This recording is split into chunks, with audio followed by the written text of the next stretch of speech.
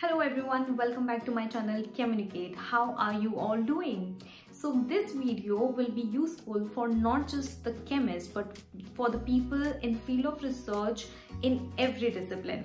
So as a researcher, we often do a lot of referencing, and in the references we have the name of the journals, and the journal names we often have to report as their abbreviations. And do you ever suffer from the problems where you have to use the abbreviations of the journal names in the references and you do not know how to do that and you often do it manually? Then stop right there. You don't have to do it manually, because in this video I'm going to show you how to use the journal names as abbreviations using Endnote and make your life much more simpler. So let's just get started with it. So here is the reference list. So as you can see, the journal names in this reference list are not abbreviated. For example, let's focus on this journal, Dalton Transactions. So as you can see, the Dalton Transactions needs to be abbreviated here, right? So since the reference list can be really long and it can be really tedious if I will edit the journal name manually. So how can I do it using Endnote? That is what we'll learn in this video. To do so, let us first go to the Endnote library, which is linked with this reference list. So here I have the Endnote library, which is linked to this reference list. First, there are several steps that you have to follow to do so, okay? So the first step is go to the option called edit, and here go to the option called preferences. In this option, you have to make sure that only the first two boxes are ticked. The third box is not ticked, right? As you can see here, it is already in the right state, so I will just press OK. Okay, the next step is to go to the option called library, and in this we will go to the option called open term list, and here we'll go to journals term list. As you can see here, there are several journals listed here. So in total there are 21 journals listed here, but no abbreviation is written in the heading called abbreviation. Now what I'm going to do is I'm going to select all these and just delete all of them. Okay, so once I delete them, now I'll go to this option called list, and here I'm going to import a new list having as many journals as I can. So go to this option called import list. When you do so, you will see that a number of lists have opened.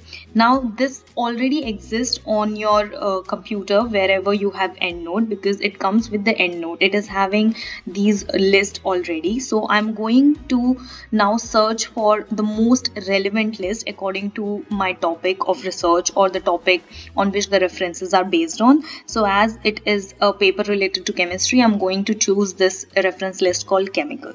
Okay, so I click on that and then go to open. As you can see now, it shows that 1356 terms have been inserted into the journals list, and earlier, as you see, only 21 journals were there. As soon as I do and go to the option called terms, you see now more than 1000 journals are in the journal list. Once it is done, go to the option called close. Then you will go to again to your Word document and go to the option called Endnote here and update citations and bibliography. So let us see now if the journal names are abbreviated after this process or not. So as I can see that a lot of journals are now abbreviated. For example, here the inorganic chemistry, this is abbreviated, or whether this is Journal of Chemical Society, this got abbreviated, right? And for example, here this one, advanced synthesis catalysis paper, this got abbreviated, but there are still a few journals which are not abbreviated. Let's ignore the journals like organometallics or polyhedron because they do not have any abbreviation, so they will remain as such.